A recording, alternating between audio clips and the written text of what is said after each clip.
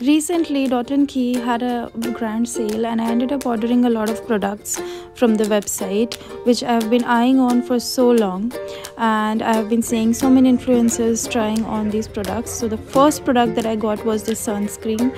I had initially tried a small sample from Smitten, and I really liked it. It has a really watery formula, and it does not flare up my acne, as I have really oily skin and I sweat a lot during summer.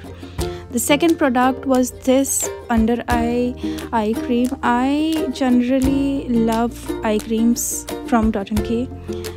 Second was this second eye cream that I got, under eye cream. I suffer from a lot of dark circles, and I think I should try this one out. Third thing was this sunscreen dewy stick. I also got some free samples along with it, which I use as a moisturizer before my makeup. I really love the Cica Night Calming Gel. It has a very cooling sensation. The other product that I got was this under eye retinol caffeine eye cream. I love the wand's shape and the formula.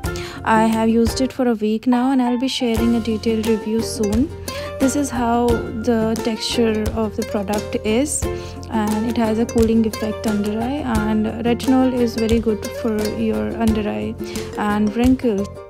I use it along with the night cream, the under eye night cream, and I'll share a review soon. The next hyped up product that I got from Dot & Key was this lip balm.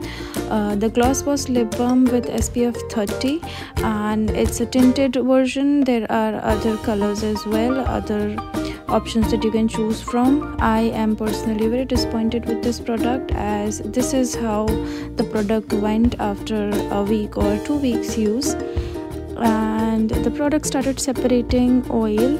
I had kept it in a cool environment, there was no issue with it, and the expiry date was after a year, and still just right after buying, this is how it came up. I mailed them, but I did not get a satisfactory answer about this product. And the another product that I got from Dot & Key, which had the same issue, I do not think you should go for it. This is how messy it had become to use it, and it was simply unusable, so I had to throw it away. I had to discard it. As reapplication is very difficult when you are traveling or out in the market shopping or anything, this seemed like a boon to me, since reapplying the sunscreen with a stick like this was so easy. But this product disappointed me as well, as the packaging was really bad and it dried out pretty quickly.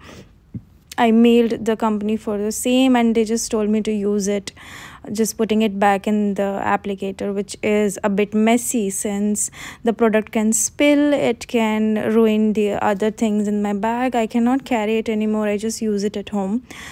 So this is all the products that I have got from Dot & Key. Thank you.